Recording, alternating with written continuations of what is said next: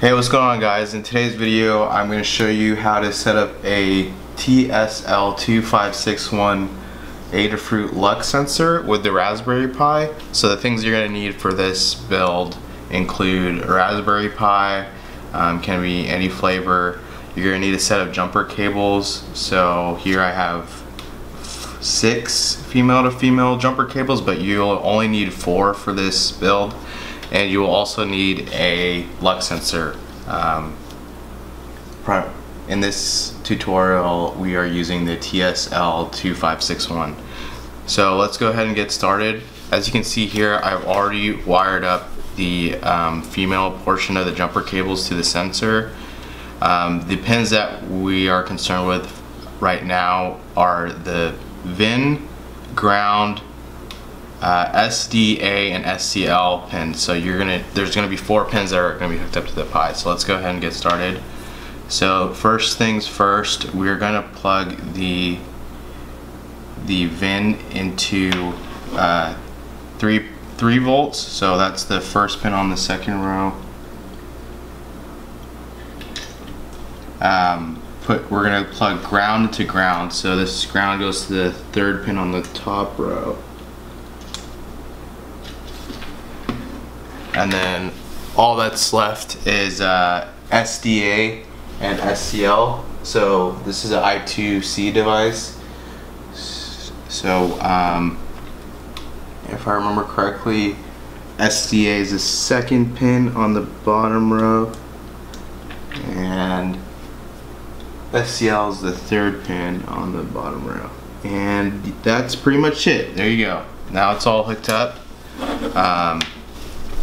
We're gonna have to set a few things up on the Pi to get I2c up and running, and then we can move on to the code. So let's head over to the computer. Okay, so now that I've SSH'd into my Raspberry Pi, I need to enable the I2c interface. So we do sudo raspi-config, navigate to interfacing options and go to I2c and just hit yes. Mine's already set to yes, so okay, and then finish. So now that that's done, you're gonna want to go through this tutorial on Adafruit. It's kind of similar to a previous video I made with the 16 channel servo driver. So I'll put this link in the description along with all the other relevant links for this tutorial.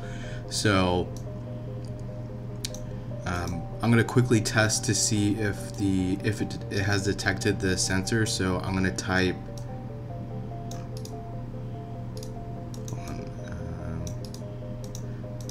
sudo I2c detect -y1, and you see that on this column 9, number 39. So we know that that's good, so we can go ahead and pull the code.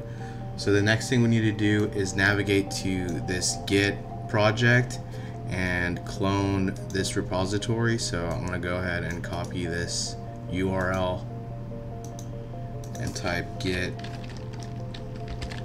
clone. So now that's done. Now that that's done, we can navigate to that directory. So cd TSL2561, and we want to navigate to the Python subdirectory. So cd Python, and then if you run this script now, it should work. So Python TSL2561. Oh, oops. .py. It's important. And you can see here it gives us the full spectrum reading, infrared value, and visible light value. But I'm quickly gonna make a few changes for demonstration purposes. So I'm gonna go ahead and open up a text editor and essentially try to make this run in a loop.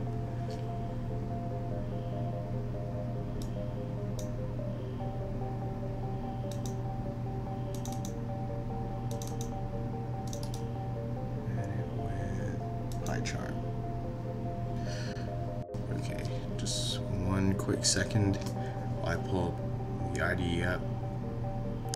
So this is the code here. Pretty straightforward. So all we're gonna do is type while true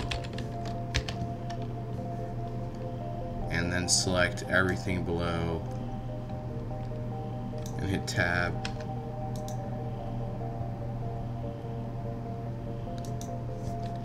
And I'm also going to print just for readability's sake.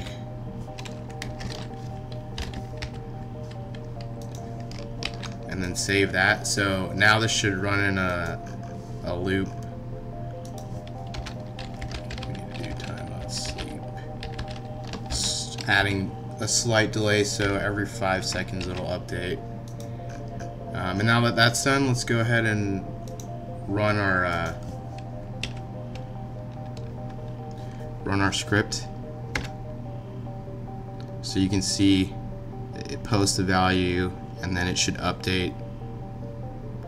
So now I'm gonna go over and flash a light and you should see the values change.